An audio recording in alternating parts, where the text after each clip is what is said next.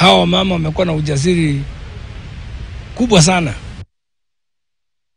Religious leaders in Isiolo County have made an appeal to members of the various pastoralist communities who are predominant in the region to embrace diversification of their source of livelihood. The move is aimed at reducing over-reliance on livestock and consequently discourage the age-old practice of cattle rustling, where communities raid other communities in a bid to restock, especially after drought seasons.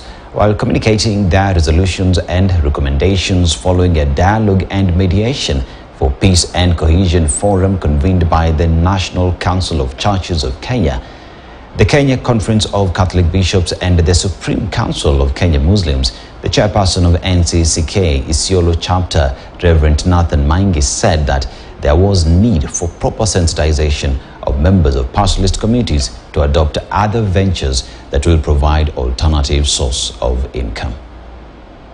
To empower the youth and build a foundation for lasting peace, the Council proposes community socialization initiatives. This involves organizing peace sports tournaments and marathons and providing platform for networking, youth engagement, and mentorship.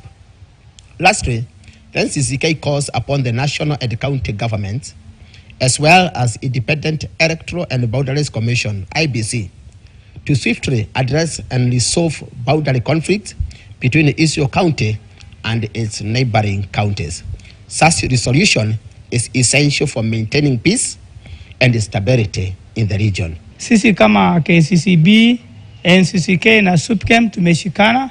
Pia tutaendelea kuhamasisha watu makanisani pamoja huko misikitini ili vijana wetu wapate kuishi kwa amani, wapate kutafuta njia nyingine ambayo wanaweza kujikimu na kujiendelesha kimaisha. Jambo ambalo linatuangamiza sisi kama jamii ya Isiolo, tunaweza kulipata suluhu yake kwa haraka kwa kuwa sisi wote tunataka maendeleo ya hii kaunti yetu. Now get this, more than 380 million tons of plastics are produced